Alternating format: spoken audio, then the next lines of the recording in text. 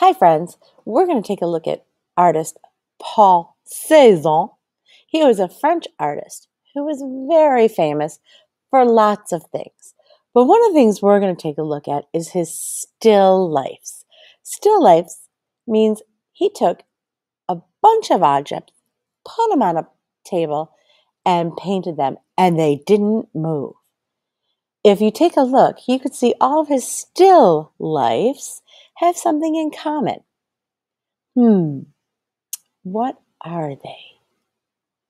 What do you notice?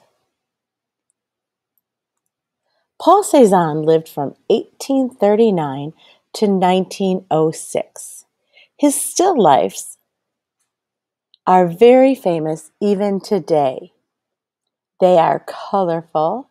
He was a master of mixing colors, but he was also a master at making sure his still lifes looked kind of flat and had lots of brush strokes. Take a look at the colors. Look at how he blended them.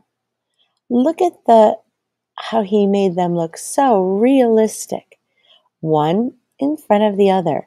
But they also always had the idea that they looked like they were on a table. There was a wall behind them.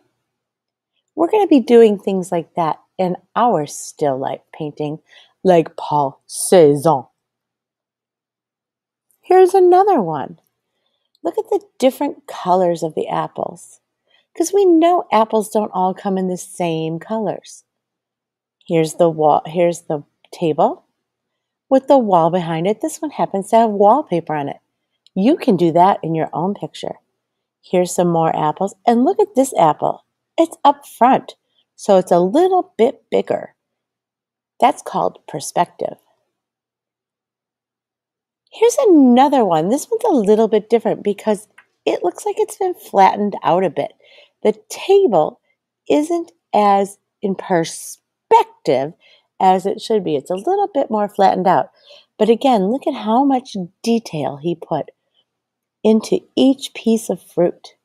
Look at this, has a highlight because it's a little bit shiny.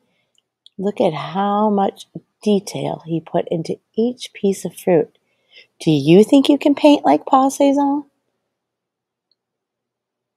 We're going to take a look and see. I have some videos to show you.